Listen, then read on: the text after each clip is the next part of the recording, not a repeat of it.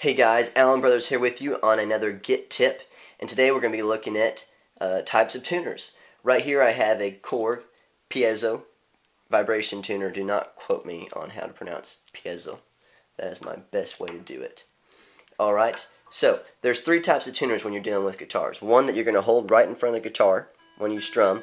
The other one that's going to be more up top. As you can see, I don't have one on this one. And the third type is going to be one that you can simply clamp on to the head of the guitar.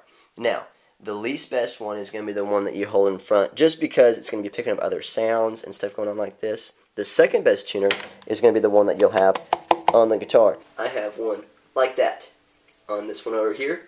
The number 3, which is the best tuner, is going to be one that you can clamp on to the guitar. And what this piezo tuner does, this korg, is it's a vibration tuner, meaning it tunes to the vibrations of the guitar. So it's going to tune to your best sound on this guitar. It's going to feel the vibrations. Also, if you've got a lot of noise going on in this area, and it's like, I'm performing a lot, it's like, I gotta leave the entire area to get my guitar tuned. Not with this. Overall, unless you're dealing with something really bassy or loud, it is going to be able to tune in a very loud environment, and you get your tuning done without ever having to leave the room. Highly recommend this, guys. Vibration tuners, piezo. Again, mine's a korg.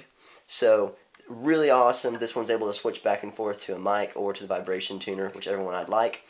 This is the one you're going to want if you're wanting just that extra tweak and get that really good quality sound. This has been a Git tip on the Allen Brothers channel. Please subscribe and check out more of our videos, and stay tuned for what we have coming next.